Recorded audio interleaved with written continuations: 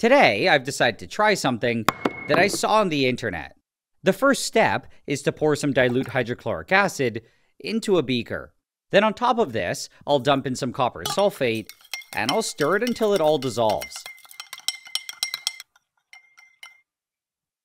What I have now is an acidic copper solution, and I'll pour it into a larger beaker.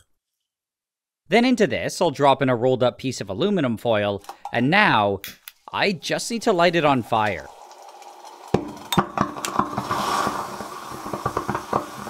This is happening because the acid and the aluminum are reacting to make hydrogen gas, and the color is coming from the copper ions.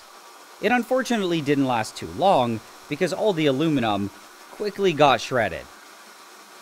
What I think is cool though is that when it's done, all the aluminum is gone, and I instead have a bunch of copper metal.